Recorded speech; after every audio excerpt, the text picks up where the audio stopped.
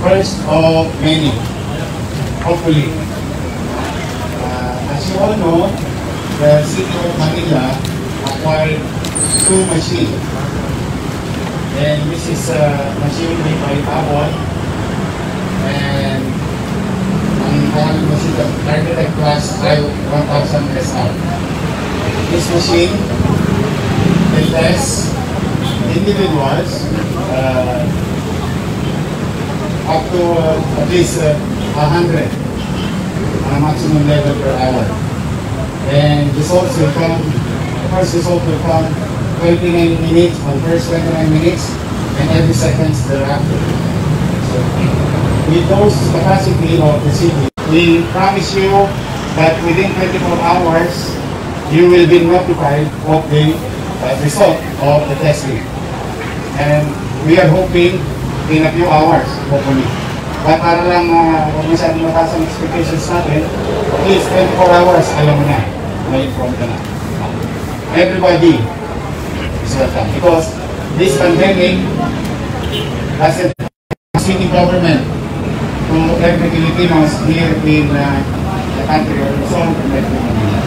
So, ang kailangan, simple lang mo, no? So, ang pwedeng dumaan, dapat nagulong, para hindi na tayo ulit naman. Dapat nagulong, at anong ulit na rin, 2 gulong, o 3 gulong.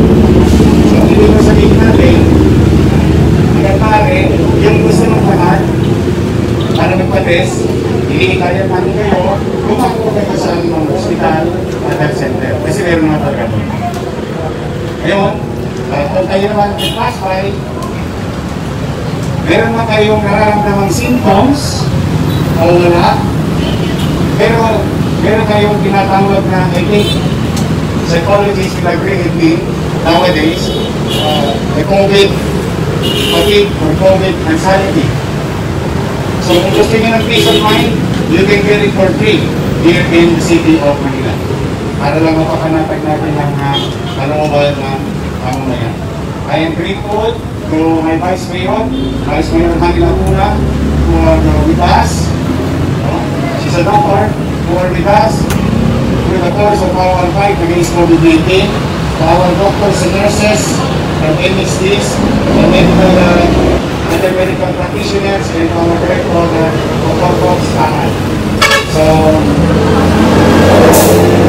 kumasa nyo, ang habang pahirap ang sitwasyon natin about COVID, masa kayo na hindi naman titigil ang tama ng lungsod ng Maynila na maghanap ng kataraanan in a massive way on approaching COVID-19 with regard to early detection, containment, and addressing medical care for those that infected. So, good morning. We are ready to hello, Mayor. Isa ko na, no? Ang testing at saka yung results, minsan hindi maganda sa tao yan. Lalo na pag nag-positive, puputok yan sa community mo, pandidiri yan. Ano yung confidentiality? Anong assurance na once mag-positive, hindi we are the only city who started in the world. And we take pride of this. We are the first city in the world who come up with a law with regard to discrimination of medical health workers and those patients who were infected in the city. So, you might be violating provision of those ordinance. At may jail time yun.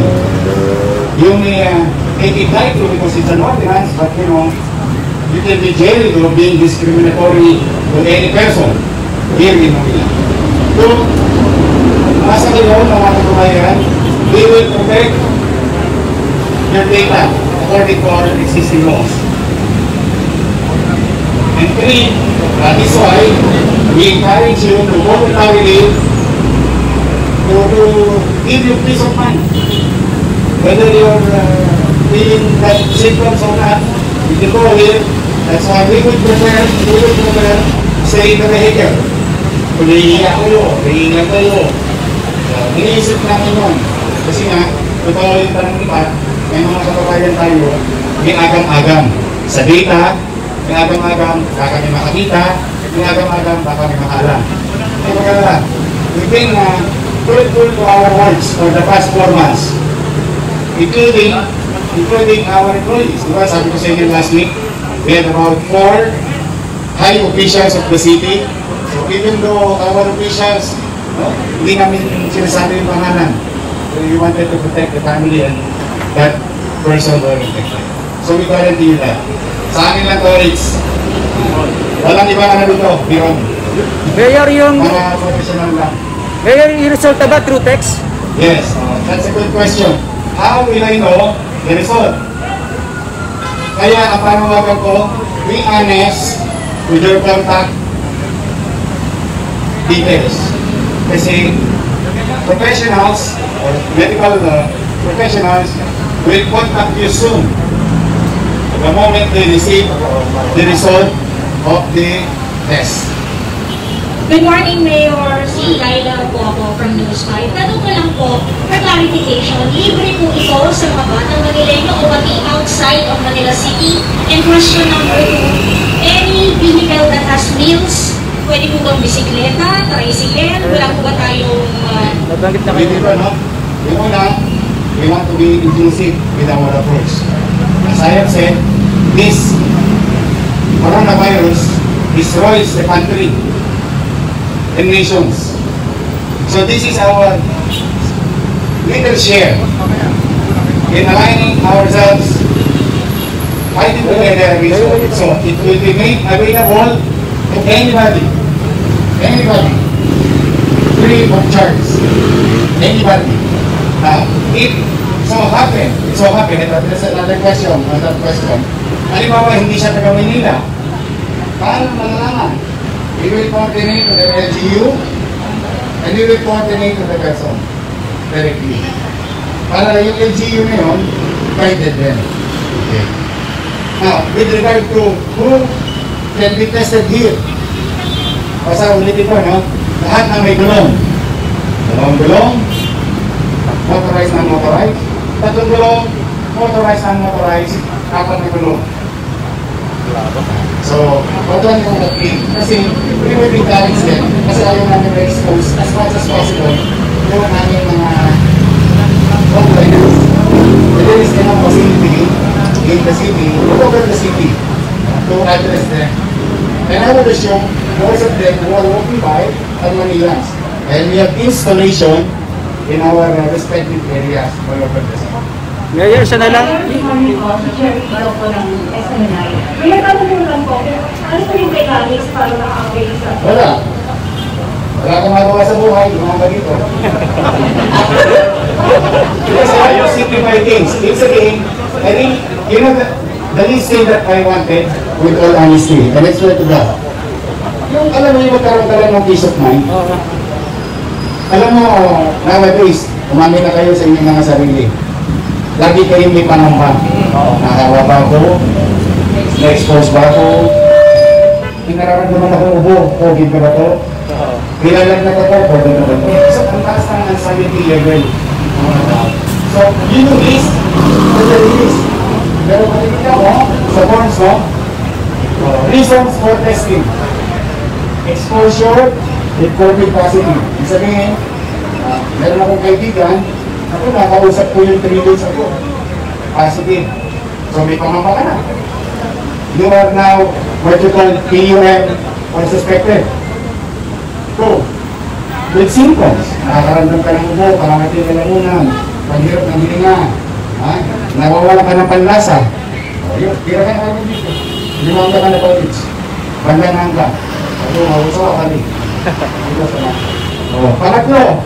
Kung wala ka sa dalawa, pangatlo, wala. Isok lang. Chika mo lang. Para lang mapakanatin ka namin. Mayor, isa na lang. Mayor. Tatlo kami sa loob eh, nasasakyan. Kahit apat pa kayo. Ayun. Okay. Ako nga, kayo ko. Iba recently napasin ninyo yung data. Kami-kami yan ang tinatamaan. Napasin niyo yung mga news report. Kahit pamilya kayo, Okay. take time to pass by. 8 Yun. to 5 p.m. Okay. Monday to Friday. Yes, please. Yorme, napaka-generous ng Manila LGU dahil kahit non-Manila residents ay pwedeng isa lang sa test. Isang tanong na mahalaga, kaya pa ba ng punto natin natin dito sa Manila LGU na i-sustain ito dahil wala pa tayong katiyakan until when itong pandemic? One, wala na kami pera. To be honest and straightforward. But when we did this, we appropriated such money for X thousands of numbers of possible tests or capacity to test. I think, alam mo, yung initial na kayo namin gawin, 11,000. And yesterday, Vice Mayor and I were talking and asking donations from our friends. Pero baka makita nilang COVID.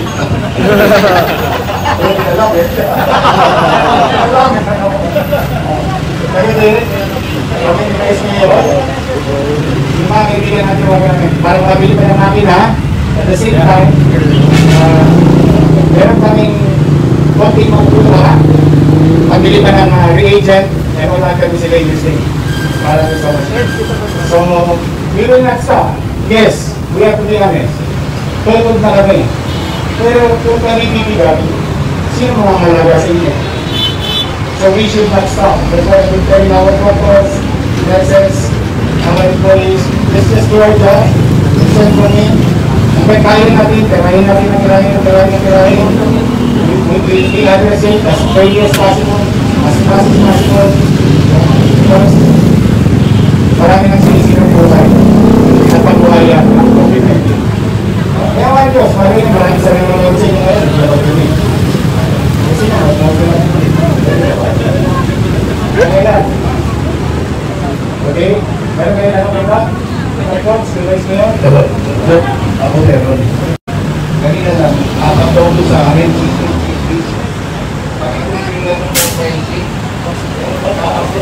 Mukhang kapit bahay ko eh. Kasi ang tanongin namin pagpapangting, ayaw nila mga tinatago nila kapalapan, hinihiyan nila. Okay. Okay, regala. Just send the data po and then we will do our, we will ask our sinabi ko lang kayo namin. Wala ka tanong? Hindi ko mga suyo.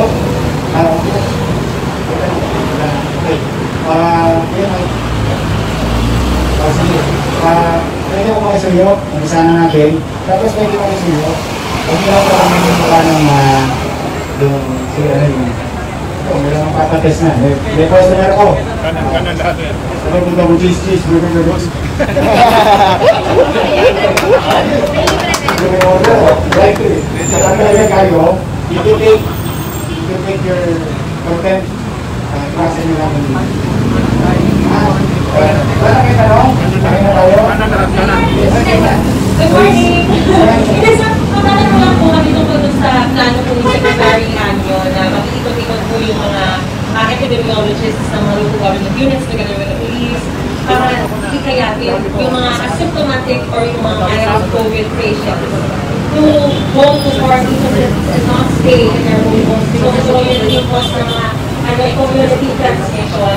How do you plan to go about it and make sure that all those people will be encouraged na po to go to the quarantine facility? So yung kasi mga stay lang sa bahay at resist arrest. Nakawa ng Diyos, yung ginawa natin yung mga quarantine facilities, our policy about a month ago is not to allow asymptomatic to stay at home. I think government can agree with that, and our data can show that na meron kami mga asymptomatic na nasa quarantine facility natin. And to guide you, the most utilized quarantine facilities, COVID-19 positive asymptomatic patient is in Japan. So it is our policy before we take the policy of the DOs na mga asymptomatic kailangan mailagay sa quarantine facility. With regard to the new policy, yes, we will agree. We will try to help and encourage. In fact, that's why nananawagan kami, mga nanungusin, nagkakita ko lang mga nakakita.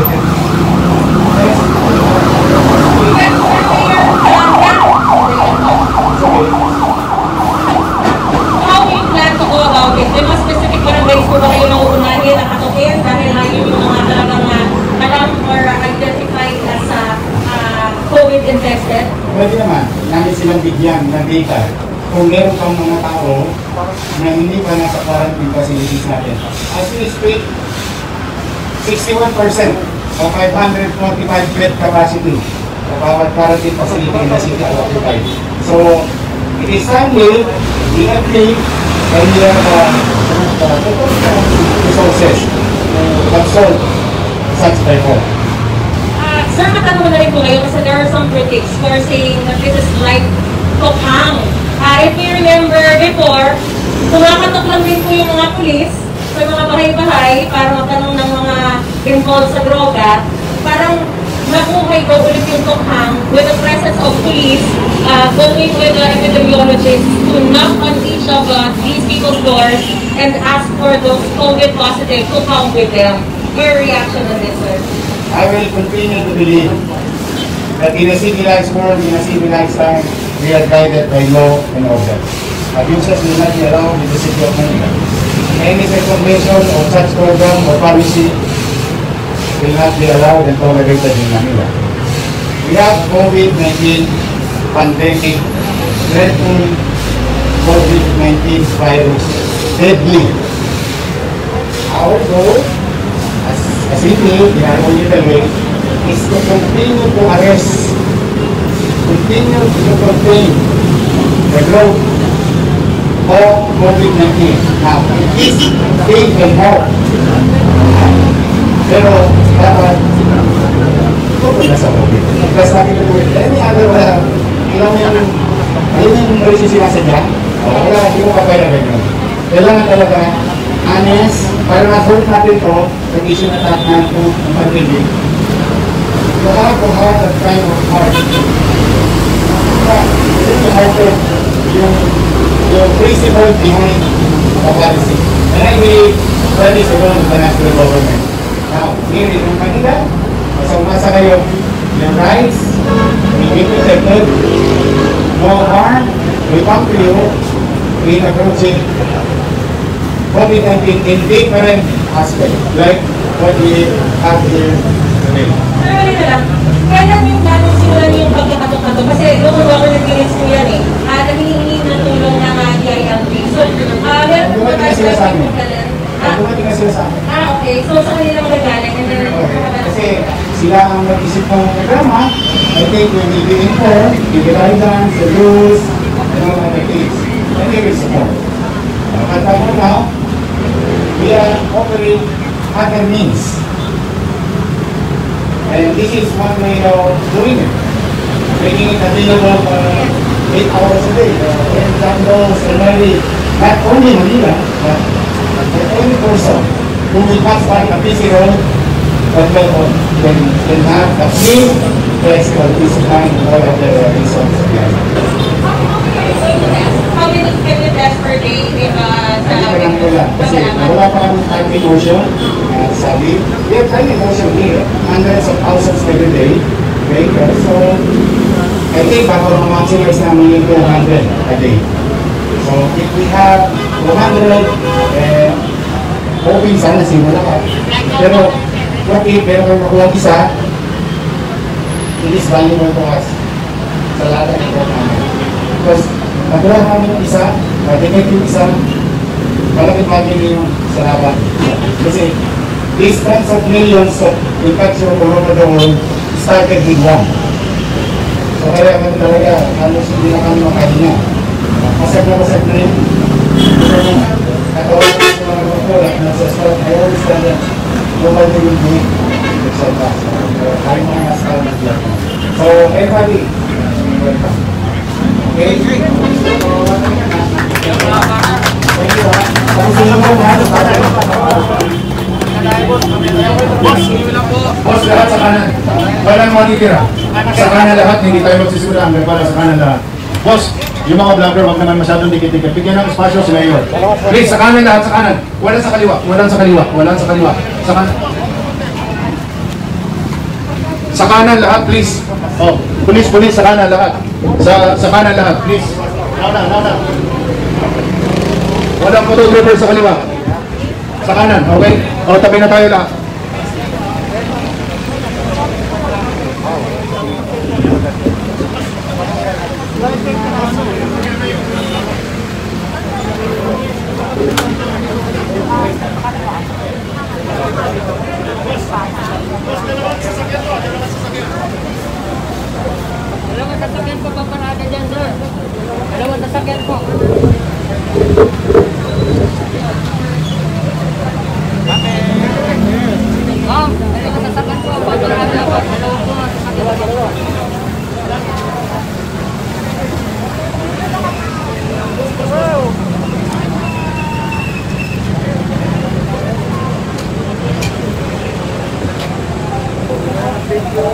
Ay, madam. Brad! Brad! Brad! Brad!